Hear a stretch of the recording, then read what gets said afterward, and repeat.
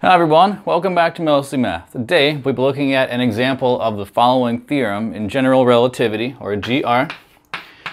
It says if we write the metric in terms of a function squared times the flat metric, or in a conformally flat form,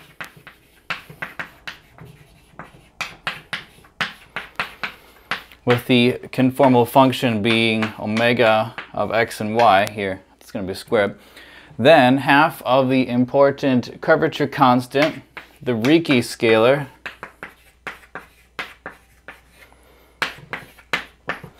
is actually going to be minus the Laplacian of the log of the conformal function over the square of it.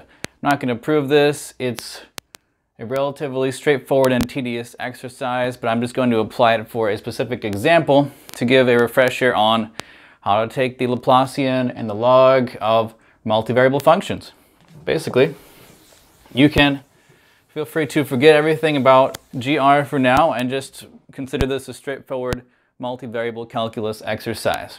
Okay, it can also be shown that the sphere can be written in the following form. It can be written as the r squared plus r squared d omega squared over 1 plus a quarter of the r squared squared by using a simple coordinate transformation, and where r is the usual r squared of x plus y squared.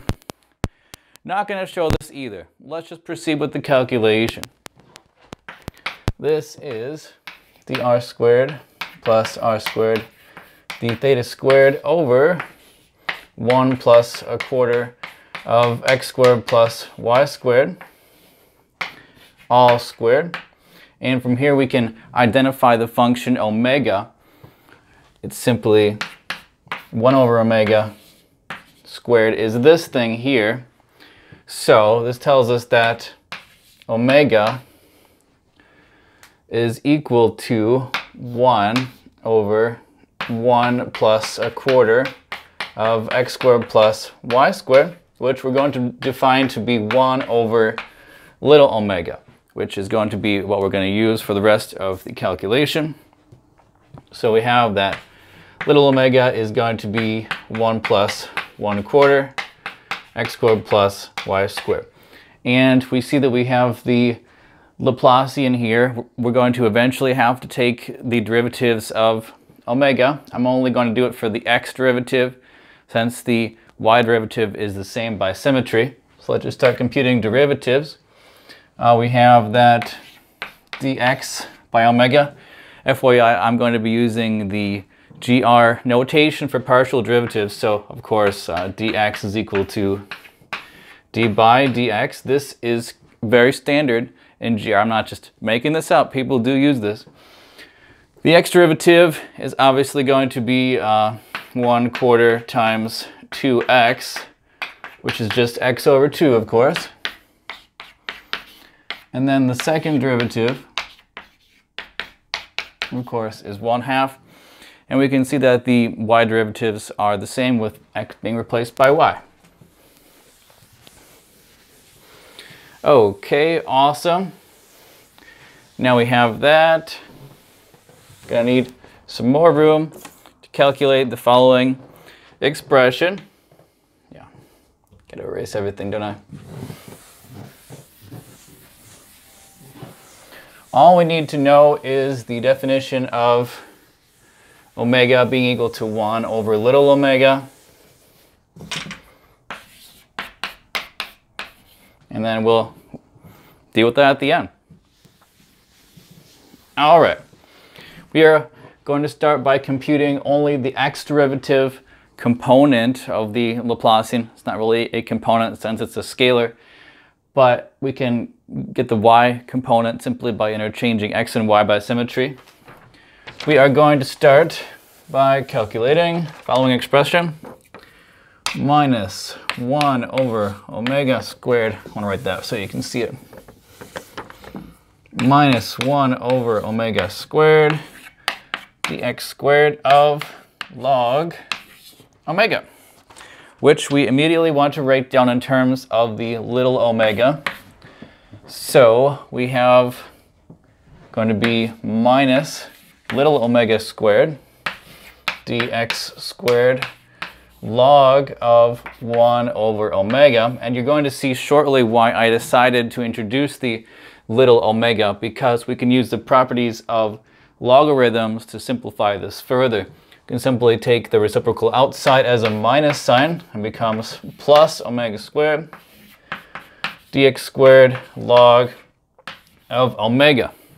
This is much more straightforward than if you did not define the small omega. It would just become much messier. You can feel free to try it for yourself, though I would not recommend it. All right, let us begin calculating. Okay, so this is going to be omega squared. And now we are simply going to calculate one derivative. So we're going to have, we know obviously that d by dx log of x is equal to 1 over x. We're going to use this here, but in the multivariable calculus format. I guess I should mention earlier, we used the fact that log of 1 over x is minus log over x. Just wanted to mention that for completeness. So it's going to be the derivative of differential over the thing itself. Since if we wanted to write this in terms of differentials, we would have, you know, d log x is just going to be dx over x, which is easier to extend to the multivariable calculus format here. And now we just want to use the product rule. So f over g prime is just equal to f prime g minus f g prime over g squared. That's the way that I always remember it. There are other ways about crossing the river and under the bridge or something. I don't know. I just remember this. And if I forget, I can derive it from the product rule. So let's begin the calculation of the second derivative now. Product rule. So we have the derivative of the thing on top, which is just going to be,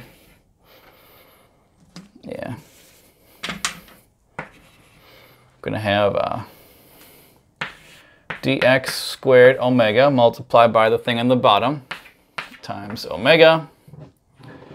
I guess I have to write a parentheses here really to avoid ambiguity. Then we're going to subtract dx omega multiplied by the derivative of the thing on the bottom, which is dx omega again squared, and then we cross the bridge and go under the river or whatever. Get a factor of omega, which we see thankfully actually cancel out to help us with this calculation. Awesome.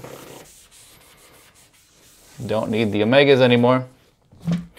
And this is as far as we can go without incorporating the y components as well. So we have the x component of the Laplacian being this. All we have to do is add the y component and we're done.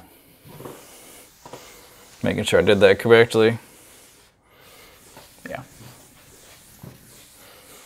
Actually, before I proceed, I will actually evaluate this in terms of x's and y's. Okay, since we have them up there, dx squared of omega. Well, that's just 1/2 omega minus dx of omega squared. Well, that's just x over 2 squared. Just going to be 1/2 omega minus 1/4 x squared. And this is as far as we want to go before we incorporate the y's. So I'm just going to write our final result to give us more room. This x component is just 1/2 omega minus 1/4 x squared. And now we are going to need the definition of omega.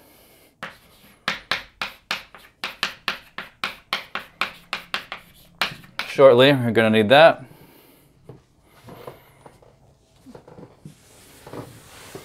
All right, so now let's compute the quantity that we're actually interested in. That's going to be 1/2 r is now going to be minus 1 over omega squared, Laplacian squared of log of omega, which of course we evaluated the x component here. dx squared plus dy squared log of omega. So we just have to write the x term here and then add the same thing with the y term, and we'll be all set. Just going to be 1/2 omega minus 1/4 x squared plus 1/2 omega minus 1/4 y squared, and these two conspire to be regular omega, and this becomes 1/4 x squared plus y squared. And now we can simplify this as follows. It's just going to be omega is now 1 plus 1/4 x squared plus y squared. We're going to subtract off the 1/4 of x squared plus y squared. And we see all the variable dependencies cancel out to be 1. So this tells us that half the Ricci scalar is 1, or that the Ricci scalar is 2, which is a known result for the sphere. It just shows that this theorem reduces to the known value, and it's a nice exercise in multivariable calculus and an exercise in the value of defining a function to be 1 over some other function if it helps you in the calculations. If you enjoyed this one and some more math, please subscribe. I'll see you next time.